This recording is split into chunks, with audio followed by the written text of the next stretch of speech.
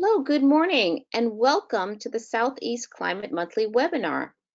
My name is Meredith Muth, and I am a regional coordinator with the National Integrated Drought Information System, one of the several organizers of this monthly webinar series, including the Southeast Regional Climate Center and the National Weather Service.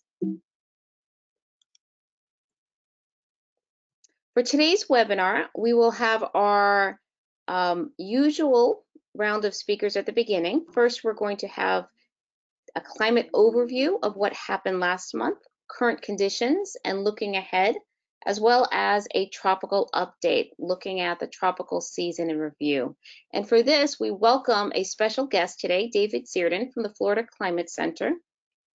He will be stepping in, and thank you very much, David, for our normal speaker, Sandra Rain, who just had a baby girl and is on maternity leave. So congratulations to Sandra. We will then be followed up with a water resources overview from Jeff Dober from the National Weather Service Southeast River Forecast Center. And then Pam Knox from the University of Georgia will provide an agricultural impact update. And today's special presentation is on high tide flooding and sea level rise by William Sweet from the National Ocean Service of NOAA.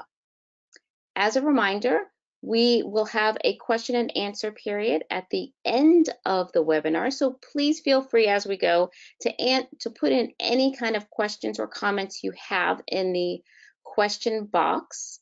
We also have a number of experts online ready to answer any questions related to climate in the Southeast, even if it was not discussed specifically in today's webinar.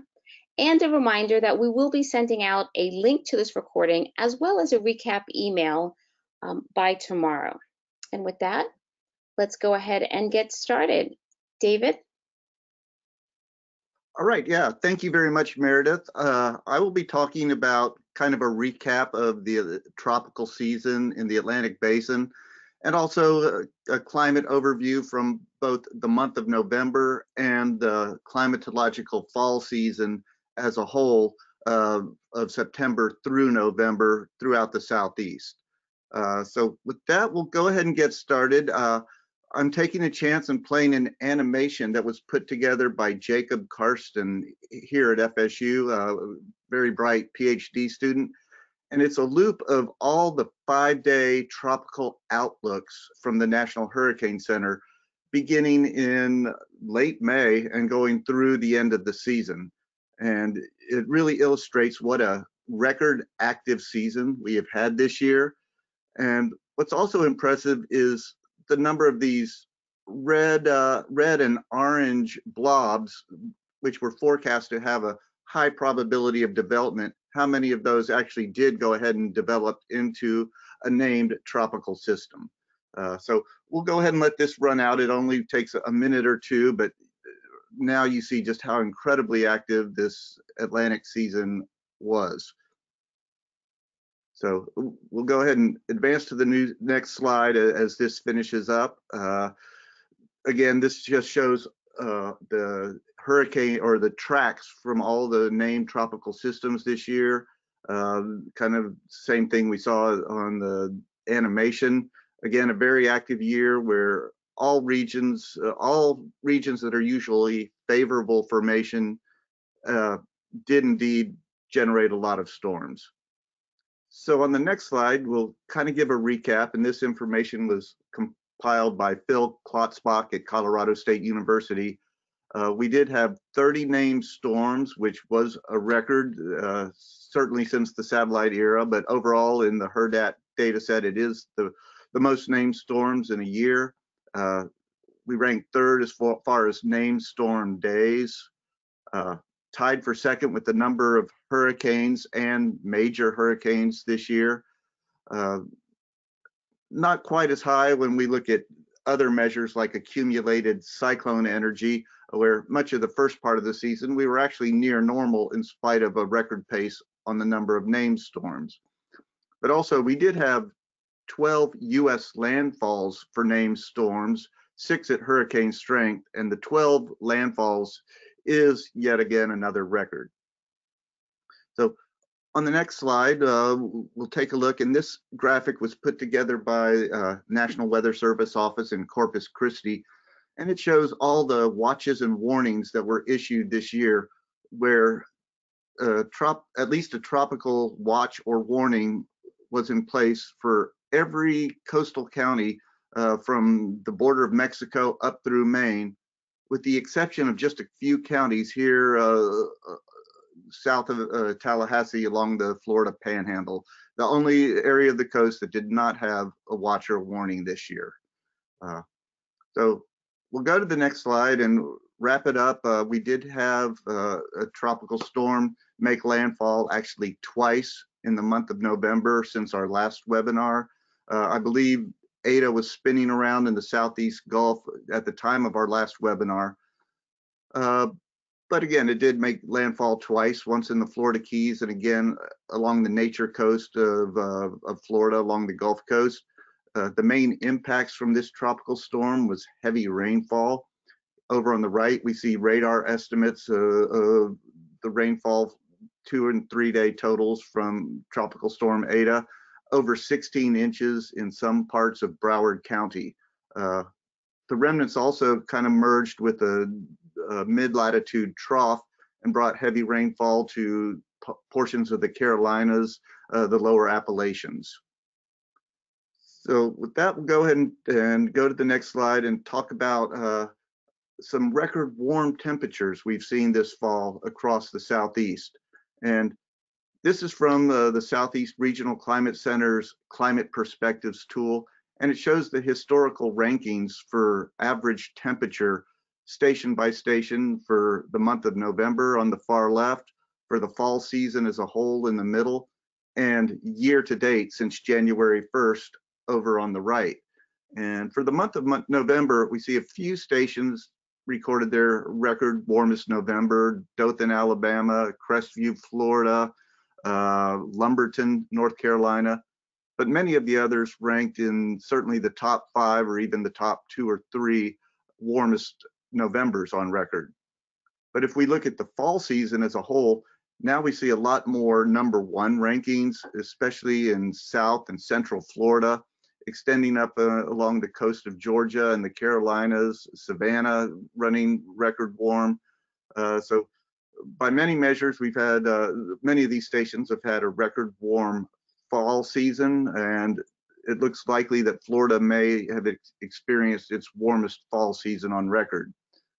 But if we look at year to date, it really stands out how many stations in Florida are running number 1 through the 1st of December.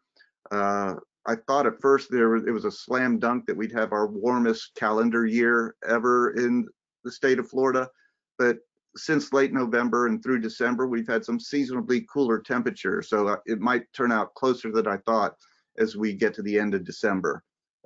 But still, you see the record warmth up through the Southeast Atlantic coast, the outer banks of North Carolina, and even inland in inland Georgia and Alabama. On the next slide, this is something that really stands out. This continues a trend we've seen over the past several years, 5 to 10 years, that it's actually the overnight minimum temperatures that are warming more than the daytime high temperatures. And this shows the temperature anomalies by station for the fall season, again, September through November. Over on the left is the maximum temperature anomalies, which are generally 1, 2 to 3 degrees above normal. But over on the right, the minimum temperature anomalies are 5, 6, 7, even a couple stations with 8-degree anomalies for the overnight minimum temperatures. So once again, it just continues a trend of warming overnight temperatures that we've seen over the last several years or even decade.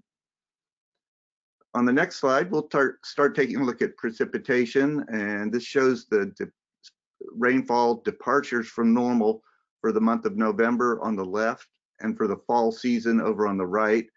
And for November, the peninsula of Florida and the Carolinas were mostly above normal, anywhere from 1 to 3 or even up to 5 to 6 inches above normal in some locations, especially in South Florida. Inland Georgia and Alabama a little below normal, but it's fairly seasonal. This is the dry season here in the southeast United States.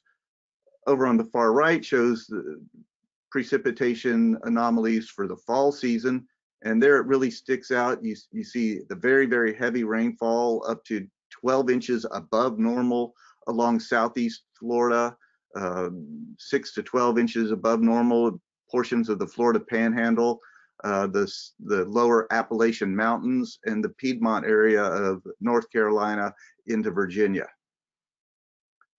On the next slide, let's not forget about our friends in Puerto Rico and the U.S. Virgin Islands, where fall temperatures and rainfall were fairly close to close to normal. The top map shows the average fall temperature for these stations, and pretty much what you'd expect for fall in the Caribbean. Only a degree or two anomalies, if that much. The bottom map shows rainfall totals for the fall season. What stands out is Juncos in eastern Puerto Rico with 34.14 inches over the fall, which is 9.1 inches above normal. And Christiansted in the Virgin Islands was actually only 10.77 inches of rainfall, which was 4.8 inches below normal. So kind of a mixed bag for rainfall in Puerto Rico and the Virgin Islands. So with the next slide, we'll take a look at the drought situation in the Southeast, according to the U.S. Drought Monitor. And here we see no real drought, but several areas of D0 or abnormally dry across southern and eastern Georgia and southern Alabama. This area along kind of the eastern Georgia coast has been the most persistent area of abnormally dry throughout the fall season. The other blotches of D0 are more transient and tend to come and go, which is really consistent with the scattered nature of warm season convective rainfall in inland Georgia and Alabama. So on the next slide, we'll start looking ahead at the seasonal climate outlook.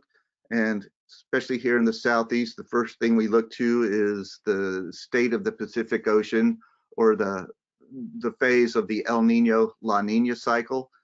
And here I have current sea surface temperature anomalies across the Pacific, which shows much colder than normal waters all the way from the coast of South America, extending along the equator to the other side of the international date line. Very strong cold anomalies and very coherent pattern, consistent with the moderate to strong La Nina conditions that we've been in for the past several months. And on the bottom is the graph of the Niño 3.4 index that most of us are familiar with. And it shows since mid-October, it's been hovering around that negative 1.5 degree Celsius threshold, which is a pretty commonly accepted threshold for a strong La Nina event. So this shows where the La Nina conditions are well in place, have been for a couple months now. And as we'll see on the next slide, because it's such a strong and widespread event, it's sure to continue at least through the winter months and well into the spring. Over on the left is the official probabilistic forecast for the Niño 3.4 region from NOAA's Climate Prediction Center and IRI. And it shows 100% chance of continued La Nina conditions through the December, January, February timeframe. As we get into the spring of the year, the chances of continued La Nina conditions start to lessen, but it's still well over 50%, up to 65% as we enter into the March, April, May season. So this kind of follows the typical life cycle of an El Nino or La Nina event that tend to subside in the spring of the year, but it's also a very strong forecast for continued La Nina conditions well into the spring. And over on the right just shows the different prediction models for the Niño 3.4 region, and consistent with the seasonal cycle, most of them show the anomalies warming as we get into the spring of the year, and maybe even a transition into neutral conditions as we get into the summer of 2021. So on the next slide, we'll keep in mind the classic La Nina impacts for the North America and for the Southeast United States. On the top right is kind of our conceptual model that La Nina tends to strengthen the polar jet stream, and it favors a configuration of high pressure ridging over the Eastern Pacific and the Gulf of Alaska, but mean troughing over the central and eastern United States. This usually leads to a storm track that kind of goes up the Mississippi and Ohio River valleys, but that storm track tends to keep the Southeast United States, in fact, the whole southern tier of the US, actually warmer and drier than normal.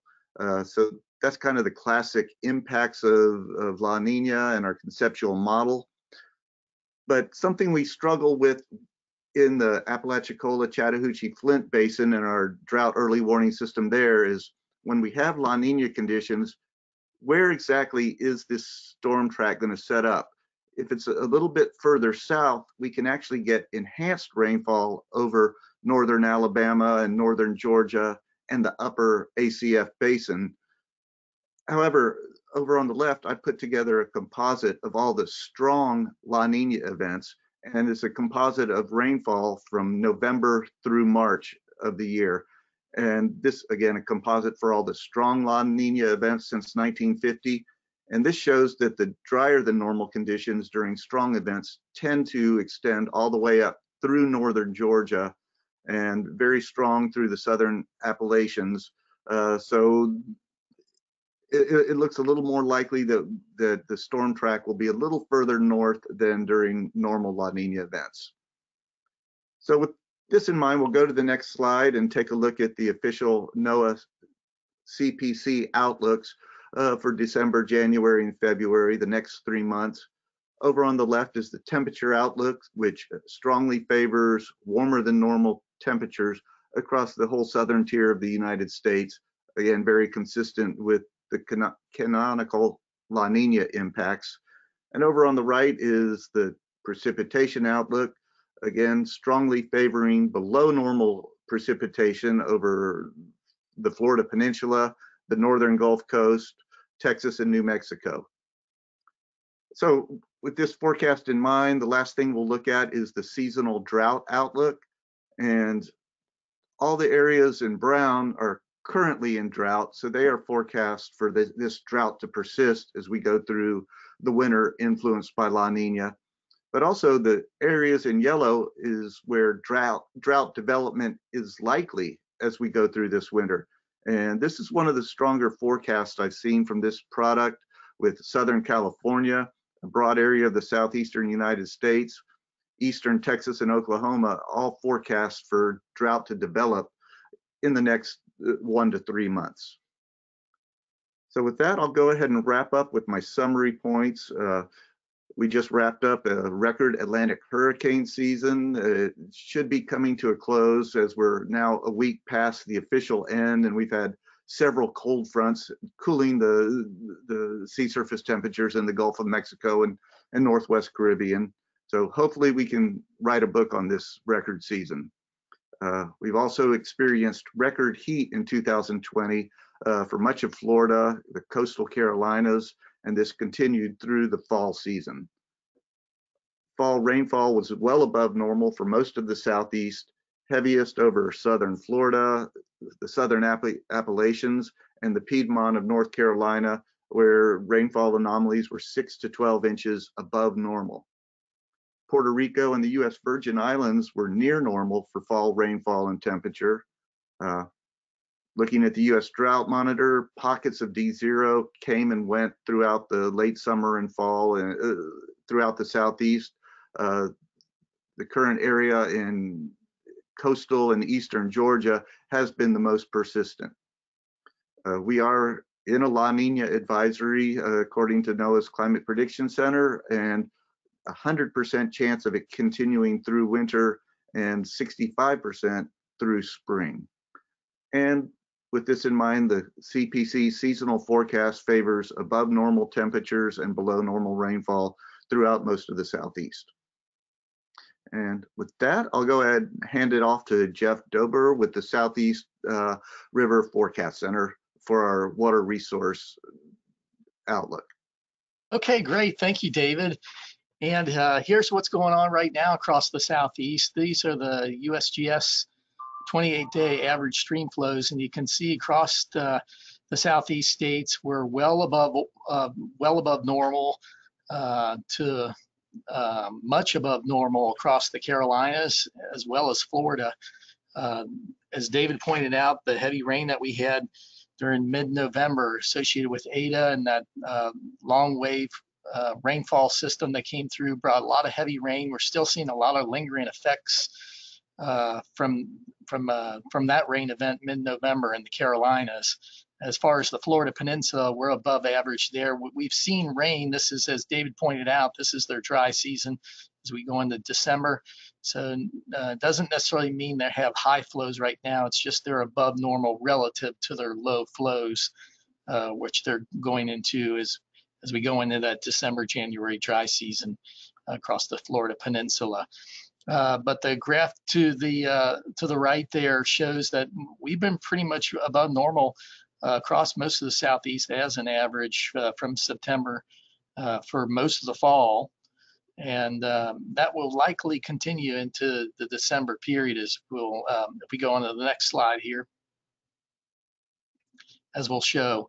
But right now, our current conditions, as far as flood conditions right now, we have some lingering minor flooding in the low country of South Carolina. And again, some of this is still from mid-November's rains, and we had a rainfall event and right around the end of November and into early December.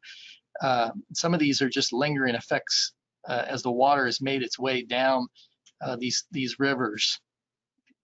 But overall, pretty much a quiet period right now for the first week in December as far as flooding.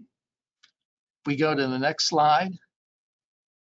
This is typically where we are at. This is the graph for the weekly river flood climatology, and we're in week 50 right now for December 8th. And you can see on average, we start to uptick as the jet stream shifts a little bit further south and into our area. We start to get some of these rain systems start to affect the Southeast, especially the upper portion of the Southeast states. And we start to see some increase in the number of floods. This is sort of the beginning of our primary flood season. And this lingers in through the month of December, and then we start to see a ramp up here in February and March. Typical river flood climatology, river flood season for the Southeast. Go to the next slide. And here's our stream flow forecast for December. And as I pointed out, we're going to continue the trends that we're seeing currently with above normal stream flows across the Carolinas and above normal in the Florida Peninsula, but near normal across Georgia and Alabama and the Florida Panhandle, with, as David pointed out, maybe even some potentially below normal developing in some of the coastal rivers of the Florida Panhandle as we go toward the end of December into January and February. And if we go to the next slide here, this will give us a look into the rest of the winter. So as David pointed out, La Nina typically brings some drier weather for the winter period. And so we're expecting some of those above normal stream flows to settle into the near normal range across the Carolinas, as well as the Florida Panhandle, and really across all the region. Again, the only exceptions would be across the Florida Panhandle, where we could see maybe some rivers go trending, especially in the January, February, trending in that below normal range. And then the other caveat, as David pointed out, that probably the most uncertainty is in the Carolinas, and this is regarding La Nina and that dividing line between the wet and dry axis. If that's a little bit further south with the wet weather, we could see maybe some chances above normal stream flows. especially in the Schwann and the Southern Virginia area, the upper Roanoke, which a lot of these rivers, of course, lead themselves down into the coastal regions in North Carolina. That's where we could see some lingering above normal stream flows. But for overall, looks like near normal.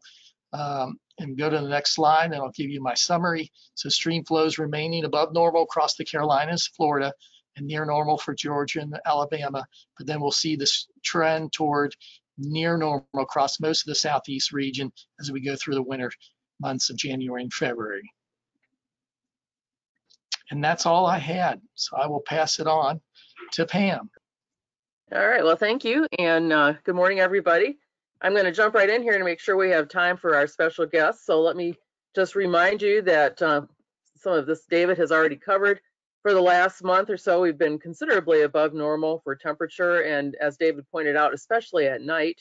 Rainfall has been mixed with the eastern part of the region, mostly wet, from Ada and the front that pushed through that was just after that, whereas the western part has been quite dry. And so that has had some impacts on agriculture. Go to the next slide. Just a couple of things that I like to look at. The drought tendency forecast shows that because of the dry conditions across the southeast, there are a number of spots here that have been flagged for the potential for flash drought. And that's very consistent with what the drought folks have said for our prediction for the likelihood of drought to develop over the winter. It's interesting to note that if you look at the lawn and garden moisture index, actually those areas that are shown as potential for flash drought have been quite wet over the last few days. And so they're not showing any incipient drought, but it's certainly something to watch for. Florida has been fairly dry, but it's that time of year. We go on. Some of the impacts of the recent conditions on agriculture. Most peanuts are already harvested. They're still working on cotton and pecans because it's been a really heavy year for pecans. Soybeans, most of those are well over 50% harvested now. They've done a lot of planting of strawberries and vegetables. And the livestock producers have been planting forage, which has been helped by the wet conditions in the areas that have had the rain. And same thing for small grains and onions. Onions like it dry, but they have to have some moisture to get started in the fall. We go on. Just a little bit more on Ada and agriculture. You can see that crazy path that David showed earlier on his slides. And this is the day-by-day rainfall from November 10 through November 13. So you can see that it really caused a long time period in some areas with quite a bit of rain, especially in that eastern part of the region. Heavy rain hit down in Florida just at the time when they're doing a lot of harvesting of Thanksgiving vegetables. And so they lost an estimated 85 to 320 million from those losses, mostly because of the heavy rain, not so much from wind. Winds did cause some problems with sugarcane being flattened, and those wet conditions have really increased plant diseases and slug damage. They like the wet conditions as well, so that's caused some issues as well. They're certainly concerned about carryover of that over the winter if it's going to be as warm as we think. We go on. This is a product that I wanted to put out for those of you who are interested in peach farming or looking at fruit farming over the winter. One of the things they really watch for is something called chill hours, which is basically the number of hours that the temperature is below about 45 degrees. And this is a product from agroclimate.org that shows the accumulated chill hours over time. This one happens to be for Peach County, Georgia, which is just south of Macon in the middle of the state.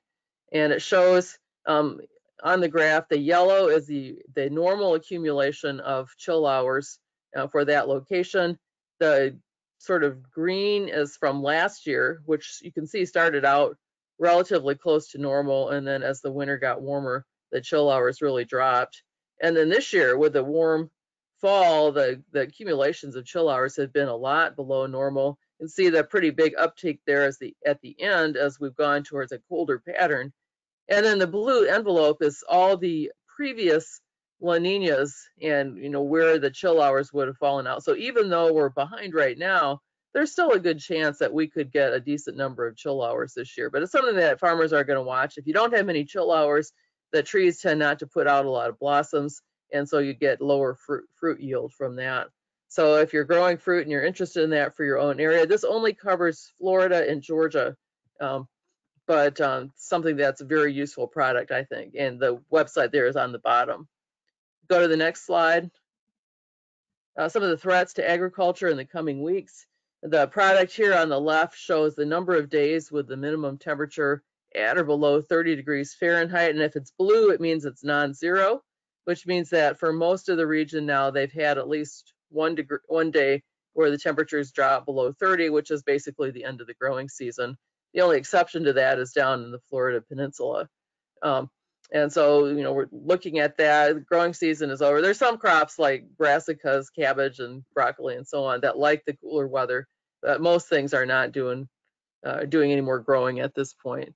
Tropics are really settling down. We can't discount anything, but so far it looks pretty quiet. I don't really expect to see a lot more activity from the tropics this year. We're past the end of the official season, but that's never stopped the Atlantic before. And the drier conditions that we've seen are good for cotton harvest. They need it to be dry and sunny, and so that's been good. It's not so good if you're trying to establish a winter crop and you need more moisture. Go on. Here's my summary. The drier conditions have helped complete the peanut harvest, but have hindered the establishment of winter grains and forage. Hurricane Eta brought a lot of rain and caused some crop losses, tree damage, and power outages in some locations. Not much more expected from the tropical season. The chill hours are running well below normal so far, but the recent cold has been helping with that. And the La Niña has the potential to affect the spring planting because we'll have likely dry conditions in the spring. That could cause some problems for germination of seeds in the spring. Also cause some problems with early blossoming of plants, potentially making them more vulnerable to a frost, even if it's not that early of a frost. And warm winter could mean more pests in the spring because they're just going to be able to overwinter better if it doesn't get really cold. So that's all I've got. And from here on, we go to our special guest. All right. Good morning, all. Thanks for the opportunity to present. We will now take it to the coastline and talk about sea level rise and high tide flooding, specifically as it's impacting the southeast coast. And I'll give a few specific plots and references to Charleston, piggybacking on a presentation we gave there a few months ago. So to back up, my name is William Sweet. I work for the National Ocean Service. So day to day, looking at tide gauge data and making sense of what sea level is doing and how's that impacting our communities. From the pictures, you can see flooding of many different areas within Charleston is fairly routine. And what you will notice in most of these is it's not raining. However, when rain occurs, it's a problem. Sea level has risen to the point that it's clogging stormwater drains. The groundwater tables are higher, especially in areas in South Florida as well. When it rains, unless there's an active pump system, oftentimes water just isn't going anywhere. And the water actually may be coming out through storm drains and surfacing under just the influence of sea level and the sort of reverse pressure it's putting inland. Next slide, please.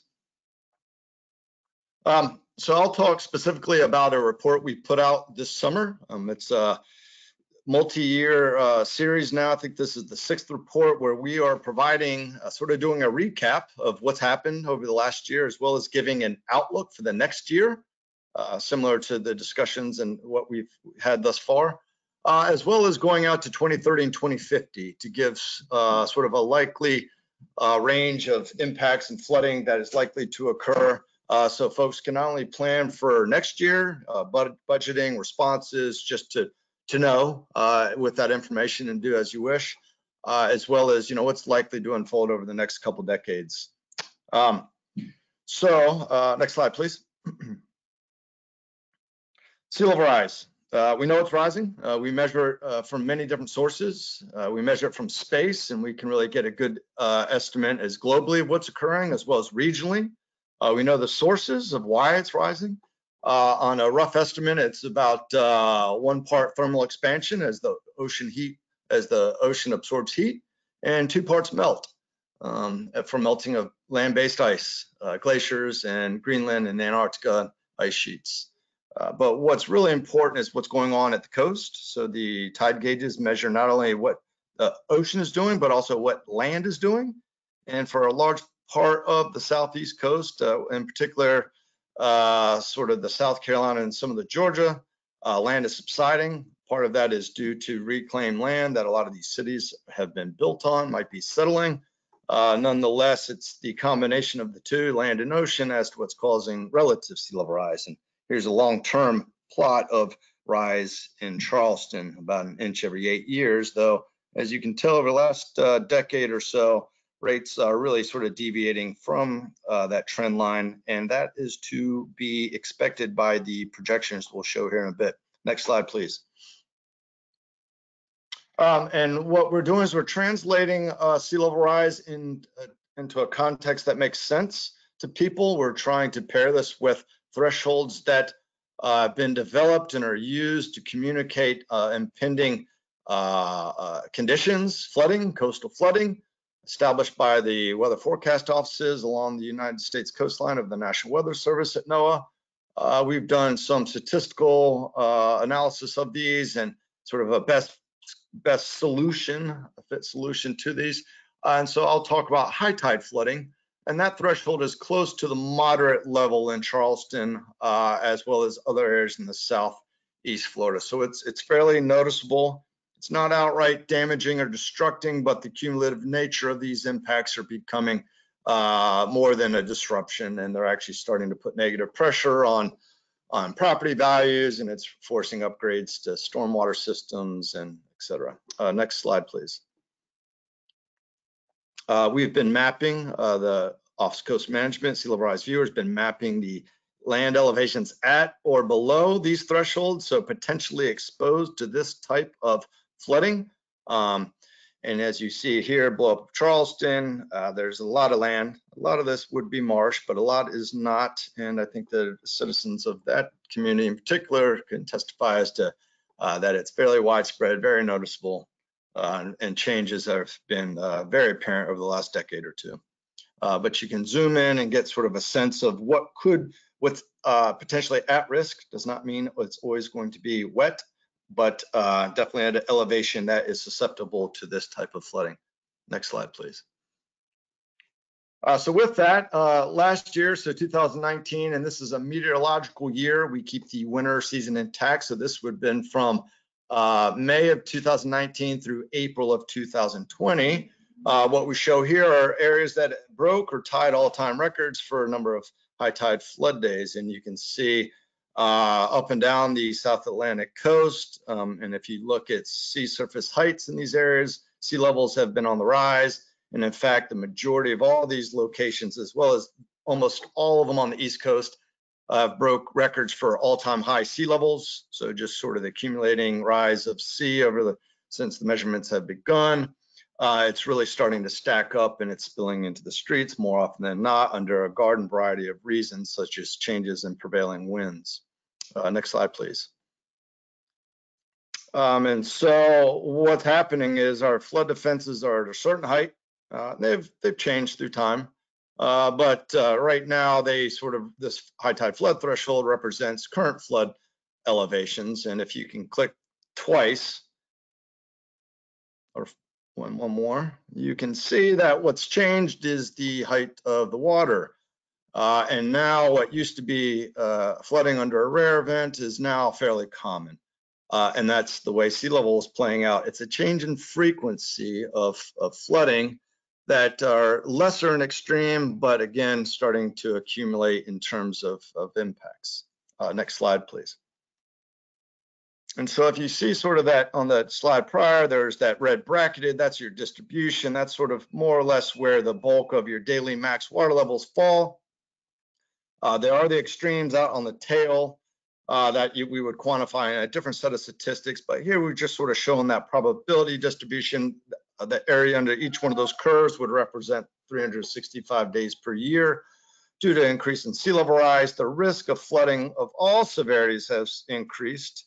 However, you can see at the minor or the high tide flood threshold is getting to that very non-linear part of the curve there. And so what that means is impacts are growing with leap and bound, and we actually measure that. Next slide, please. When we take daily days above this threshold on an annual basis and fit them statistically, and more than it's upward of 40 or 50 locations on the East and Gulf Coast now are accelerating. So whether or not sea levels accelerating, impacts are, and that's a fit of a quadratic. And with at least the time that we made these outlooks in May, June, neutral, ENSO neutral, El Niño, La Niña neutral conditions were predicted, though we just have heard earlier in the talk, strong La Niña are predicted. That doesn't really affect our outlook on the East Coast or Gulf Coast. That might impact a bit on the West Coast, but right now the sea levels have been higher than normal, even on the West Coast. We're not seeing a drop that we typically would during La Niña. So more or less right now it's a continuation of this trend, plus or minus 2 standard deviations. So that provides us a way of statistically providing sort of a change in baseline, and that would be the outlook for Charleston. And what I'm showing here on the bottom is, you know, the statistics don't lie, and they are calibrated to what the Weather Service uses on the ground. And what I'm showing here in the orange plots are column plots are advisories and warnings, coastal flood advisory and warnings put out by the Charleston Weather Forecast Office, and you can see that they pretty closely follow suit. They're issuing more warnings and advisories than ever, broke their record since the sort of robust nature of archiving has occurred at the Weather Service. And that was the case, I think, at 7 other WFOs along the Eastern Gulf Coast, issuing all-time records, number of these events. So it's really not warning fatigue, it's real flooding. It's happening more and more due to sea level rise. Next slide, please. And so when we just sort of quantify what's going on the upper left, is we can see the percent increase in trends in 19 versus 2000. So not the actual value that happened in 2000, but the statistical fit, its value in 2000. So to sort of honor the data and not try to cherry pick. So what we've seen is increases 2, 3, 4, 500% increases over the last couple of decades. So for instance, you know, Charleston, it went from 3 or 4 upwards of 9 to 10, 300% increase. And on the upper right is this accelerating nature. So it's basically on a year-to-year basis, impacts are accelerating, and that's sea level. Next slide, please. And then with the sea level rise scenarios in the United States, when we apply this, next slide, we can downscale that for Charleston, and in the red shaded area is the more likely outcomes, sort of the intermediate, low to intermediate. So that's adopted by the 4th National Climate Assessment and tracking suit of what the sea levels are actually doing. So that's sort of your more likely outcomes. And the bottom plot is then what does that mean in terms of high tide flooding? You know, the moderate scale impacts that they're experiencing, assuming no changes in flood defenses. And you can see, you know, 365 days per year at some point, but in the next couple decades, definitely a rapid acceleration is expected to continue. On the last slide, please. Outlook, a website that we've created at the Center for Operational Oceanographic Products and Services, co-ops at National Ocean Services, providing this, and you can click on any one of the stations there, upwards of 100, and you can get, you know, what happened last year, what was the normal in 2000, what's the outlook for next year, and then 2030 and 2050, and you can see that you know, flooding is here. It's projected just to increase. You know, and this kind of information is not, we're not putting this out to alarm, we're putting out to inform, so that decisions that depend on this have sort of this authoritative, consistent sets of information to make decisions. And we've already heard from folks like Mark Wilbert, the Chief Resilience Officer in Charleston, that this is very helpful, you know, as they plan, you know, major upgrades, as well as budgeting for next year's types of responses, since there's very clear trends. The signal to noise in the sea level high tide flooding is much different, or at least at a local level, than is a lot of the other parameters of rainfall and temperature and so forth. It's a clear trend, and the future's here, sea level rise impacts, and this is why we're providing what we're providing. So with that, that's the last slide. Thank you. Great. Thank you so much, Dr. Sweet, for joining us today for that overview of high tide flooding. What we'd like to do now is we have some time for some question and answers. If you have any questions, please enter it into the box. And while we're waiting for those, just a reminder that our next webinar is January 12th at 10 a.m. and we're going to have a special presentation on prescribed fires, specifically in the unique Florida context. You can register for upcoming webinars with the link listed. And again, a webinar recording and a recap email will be sent out by tomorrow of today's presentation. If you have any questions or comments to improve this webinar, please feel free to contact me or take the survey. It's a very short survey once you close the GoToWebinar. And with that, I would like to once again thank very much our speakers, David Zierden, our guest speaker for the climate overview, Pam Knox for agriculture, Jeff Dober for water, and Billy Sweet as our special topic for high tide flooding. And with that, we're going to start with our questions. We actually do not have any questions right now. We have a very quiet group on a December. We do have one comment related to the weather in Florida. Okay, Billy, I have a question for you. Dr. Sweet, you mentioned that the contribution of melt is much higher than thermal expansion. When did it increase to that level? A good question. It started overtaking the thermal expansion part about the 1990s or so. So really, there's a plot if you're interested in the BAMS, the annual State of the Climate Review, where we kind of provide the track of the as well as going to the NASA Sea Level Change Portal team. But in short, a few decades ago, and now that contribution, we'll say 3 decades ago, now that contribution is clearly dominated by melt, and that is the wild card at this point. You know, you get to the higher scenarios, and that's largely going to be dependent upon just how much melt occurs. Thank you. I have another question related to tide flooding. Can the increased frequency of tide floods have an impact on a more global scale?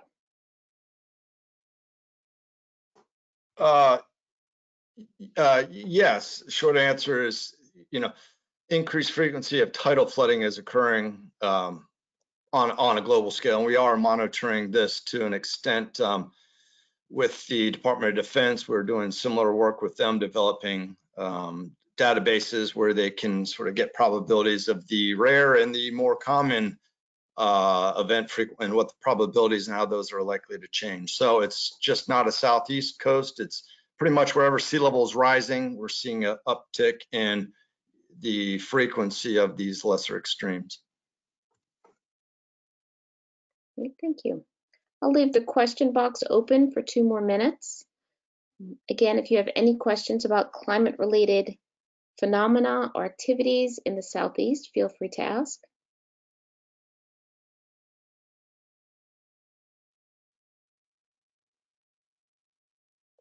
Do we have any last comments from any of our panelists today?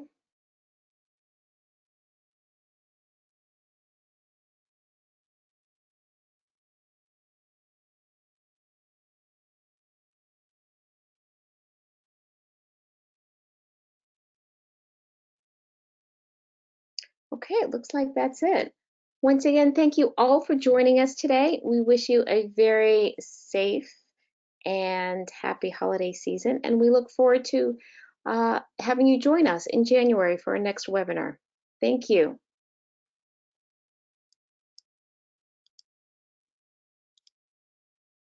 Bye, Meredith.